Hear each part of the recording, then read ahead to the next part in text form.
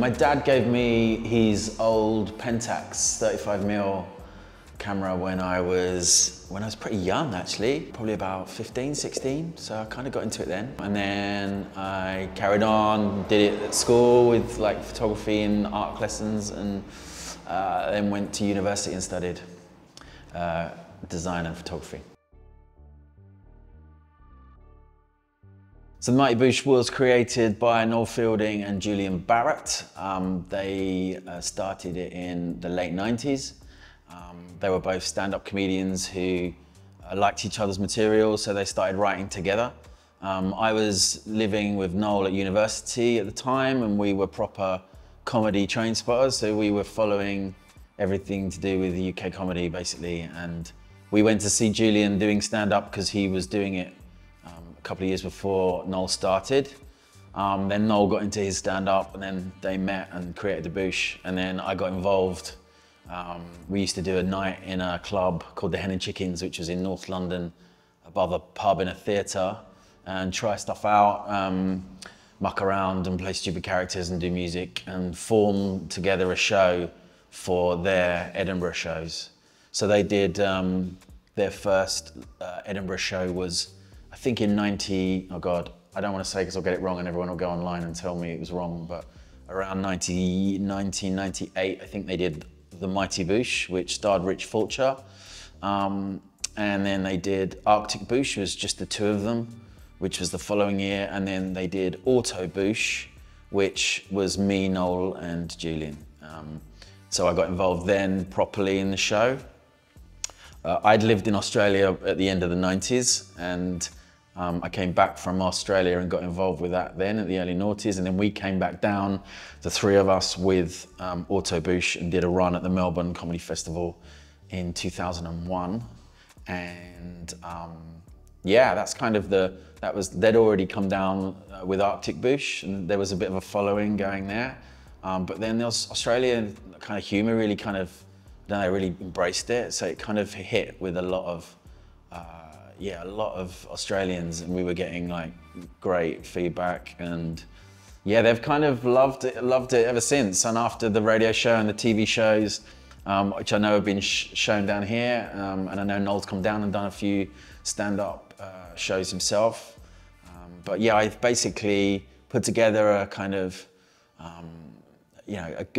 I've had a camera with me since day one of like being involved. Even before I got involved in the show directly, I was, hanging out with them and helping out with stuff. And because I did all the design for the merchandise and worked with Noel on the look and feel for the DVDs and the posters and everything, I've kind of been around them since the birth, really. So I've got shots since late 90s, and there's like shots from there all the way up to like 2012. I'm trying to think when I'm looking around.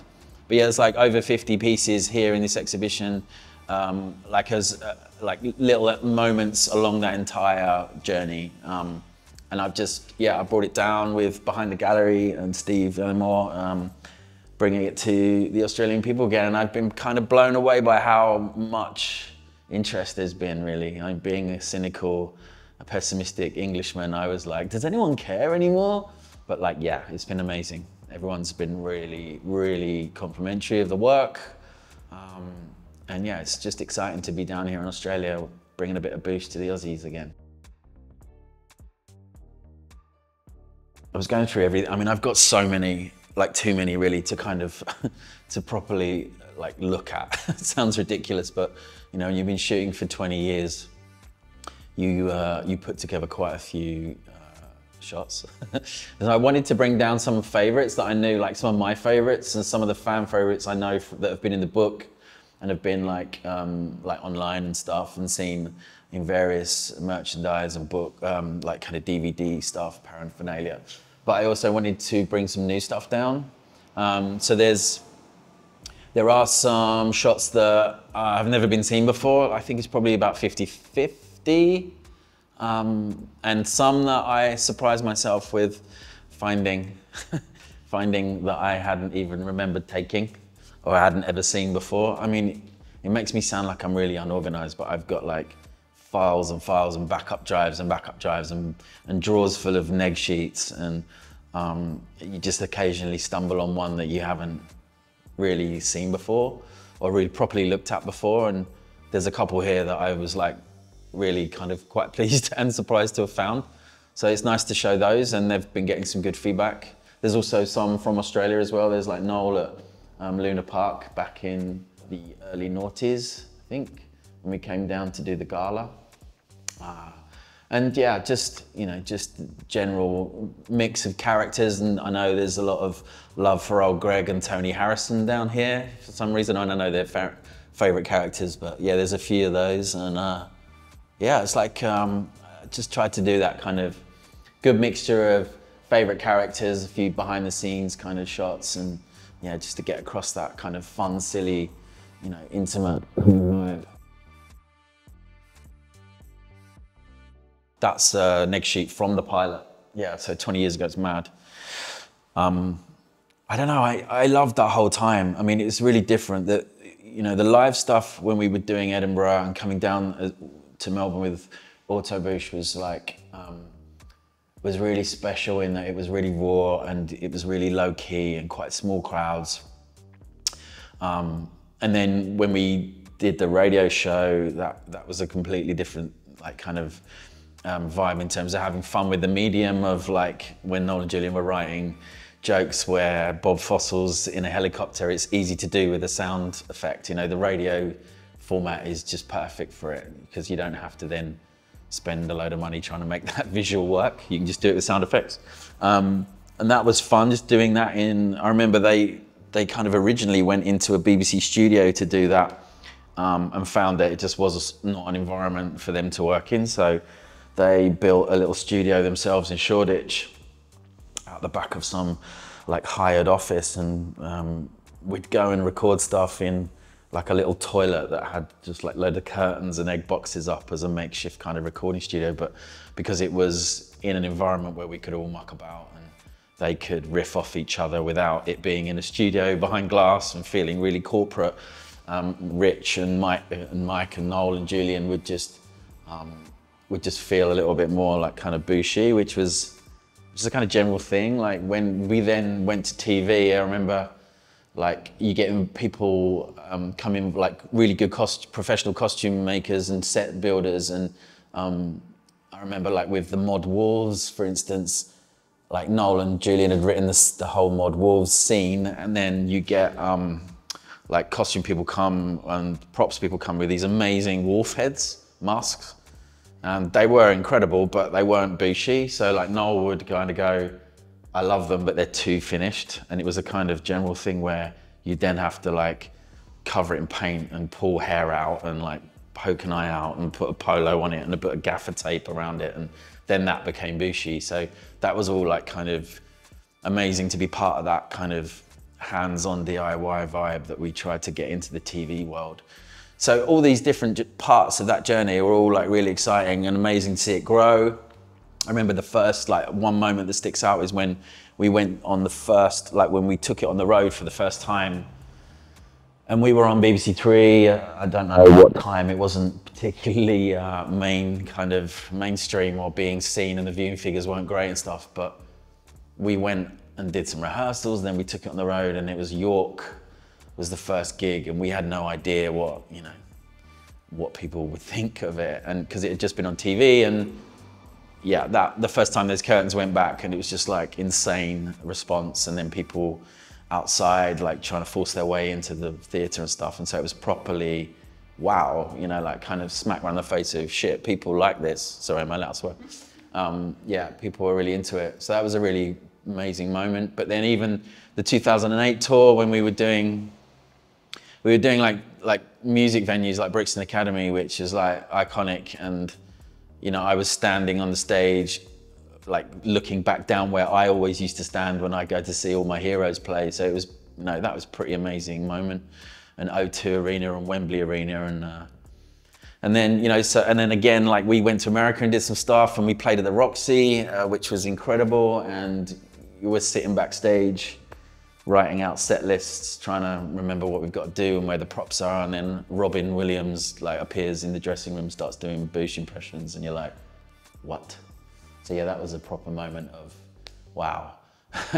you know, I grew up with Mork and Mindy and like idolized him, and then just to see him kind of reciting lines from The Crack Fox was, yeah, pretty special.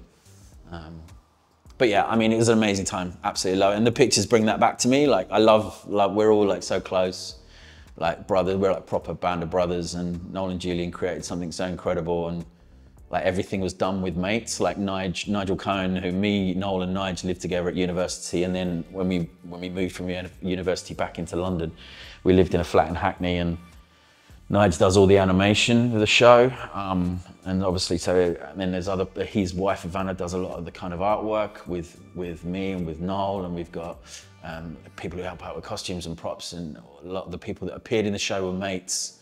So it's like a real kind of tight-knit community of friends. Like, we've got the people when we did the last tour and we had music, we had Dave Westlake on drums, he was at university with Julian, and they were in a band together. And they'd play like various like characters and stuff that didn't, you know. So it was all just a real kind of close family, friend kind of vibe, which I think is part of the warmth that comes out across through it. Yeah, so I mean, I loved every minute of it. I miss performing with them.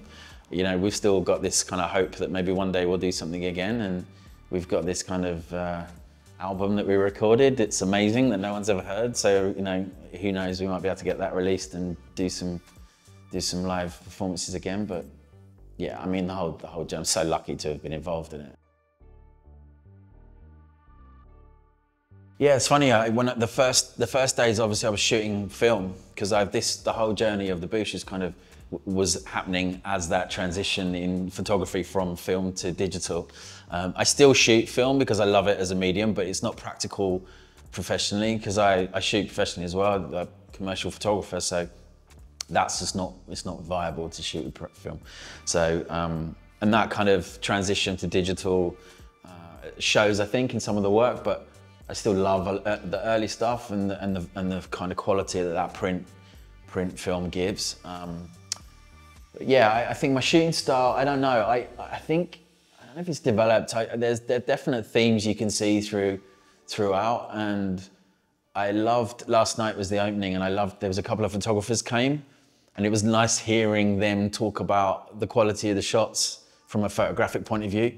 And one of the guys said, it's not just a bunch of shots of famous people. You've actually really kind of nailed some of the compositions and the kind of portraiture and the way you've shot things. And I'm proud of that, because it's hard for me to judge stuff a lot of the time as a photographer or as part of the show, because I'm too close to it, and I get caught up in the moment that it was taken, or the character being a favorite character, or the part in the show that it's depicting, or that episode, rather than from a photographic point of view. So it's really difficult for me to kind of judge and curate, and Steve's helped me with that, and just hearing fan feedback about what their favorites are. But it's pretty varied, actually.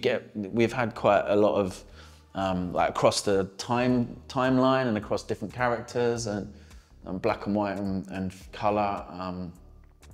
So yeah, I think there's themes going on in a lot of this. I use mirrors a lot, I use reflection a lot, you can see that. Yeah, there's a lot of mirrors. I think that's funny in a way. There's an episode, Mr. Susan in Mirror World, which is one of my favorite characters, which is in the episode Bolo, funnily enough. When they go to Monkey Hell and Limbo is full of mirrors.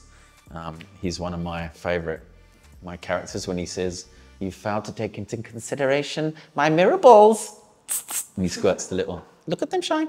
Woo! Cool. Yeah, so that's like, there's a lot of mirror work going on, reflection stuff. Yeah, I don't know, I'm proud of the portraits. I really like the negs sheets because they show that progression. There's some real kind of funny moments trying to get that across.